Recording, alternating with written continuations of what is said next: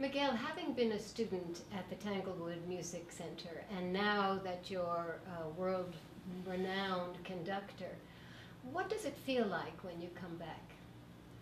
It's a privilege, it's an honor, and it's a joy to be back at Tanglewood. And the best reward that I can have as a conductor is the feeling that I'm useful as a musician, as an artist.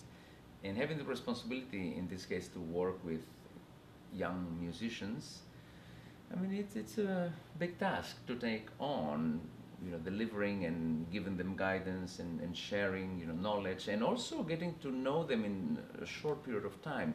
We want to get to know musicians behind the instruments, not necessarily the people behind, because that's not possible to do in just a few days.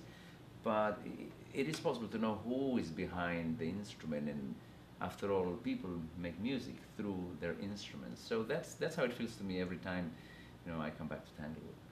And when you leave Tanglewood, does it make you feel that you have recharged your batteries?